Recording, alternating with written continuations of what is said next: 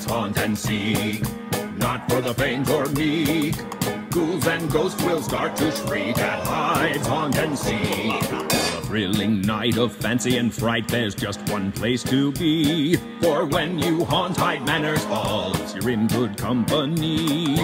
You have been invited to a most peculiar game, the brainchild of a man beloved, Lord Thaddeus Hyde by name. Hides, haunt, and seek, not for the faint or meek.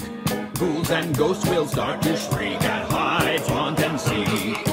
Brave enough to enter, come join our game of ghouls. Once you step inside Lord Thaddeus Hyde, we'll recant to you the rules. Although the game's quite simple, please take the rules to heart, or soon you'll find you've lost your mind before we even start.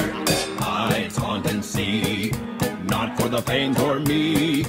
Ghouls and ghosts will start to shriek at hides, haunt, and seek. And use your spectral flashlight to seek the ghost with ease. Then blast them with your spectral beam to absorb their energies.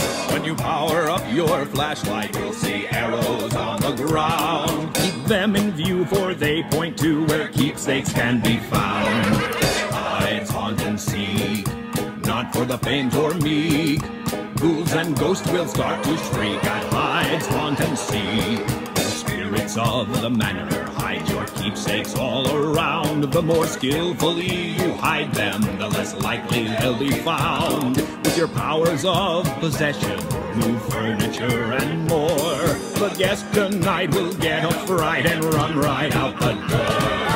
Hides, haunt, and seek, not for the faint or meek. Ghouls and ghosts will start to shriek at hides, haunt, and seek.